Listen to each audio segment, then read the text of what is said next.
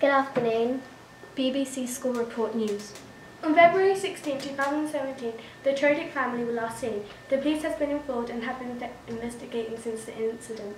There were 4 members of the family, including parents aged 50 and called Pascal and Bridget. They had a son and daughter, Charlotte aged 18 and Sebastian aged 21. The house was left bloodstained. The blood matched the DNA of Sebastian and 2 parents, but not Charlotte. Charlotte's belongings were found in the forest area by a jogger. As quoted, the house was left frozen in time.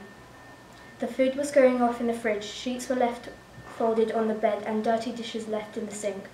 No toothbrushes or hairbrushes were found in the house. All cell phones were last activated on 17th of February. In the past, Pascal has suffered from severe depression following with the son's psychological problems, which is a psychological disorder, and disorders of the mind involving thoughts, behaviours and emotions that cause either self or other significant distress. Sebastian also has a criminal record. Also, there were several reports recalled a murder in 2011 of 5 other relatives of theirs. The police suspects that Sebastian planned to kill his family and himself. It appears that not all family are dead, despite none having been found.